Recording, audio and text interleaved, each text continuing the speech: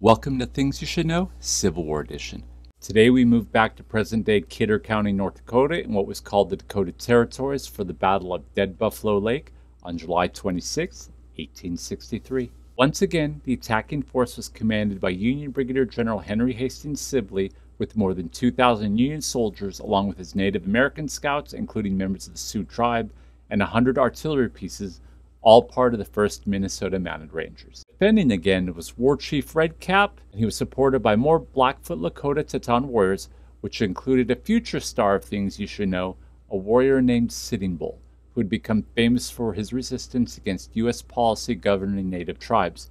According to his descendants, Sitting Bull was born on the Yellowstone River and named Jumping Badger at his birth, and nicknamed Slow to describe his careful and unhurried nature.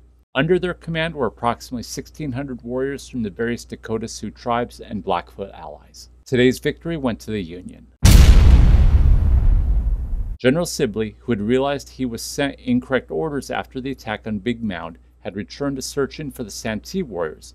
He arrived at Buffalo Lake on July 26 and around noon made camp. Not long after their arrival, mounted Sioux appeared surrounding the lake and threatening to attack. In response, Sibley called up his artillery and 2 companies of infantry and positioned them about 600 yards from his camp and opened fire on the Sioux.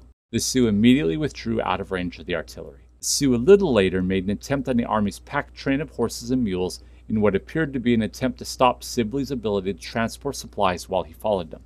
A company of Union Mounted Rangers and 2 companies of foot infantry pushed the Sioux back fairly easily. Sioux retreated back into the hills, and the muleteers, the men responsible for watching over the mules of the supply wagon, assumed the Sioux were done and not returning and started grazing the mules outside of the camp's defense lines. They were wrong. So wrong. The Sioux appeared with a larger force on the right flank and made another attempt to take the mules. The fighting was harder and in close quarters, but the Sioux were repulsed again by the 2 companies of cavalry and 6 companies of infantry.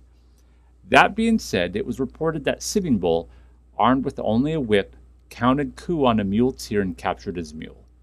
The Sioux then broke off and the battle ended, with 1 Union soldier killed and between 1 to 15 Sioux dead, but with no exact confirmation on which number. Join us again next time on Things You Should Know, Civil War Edition.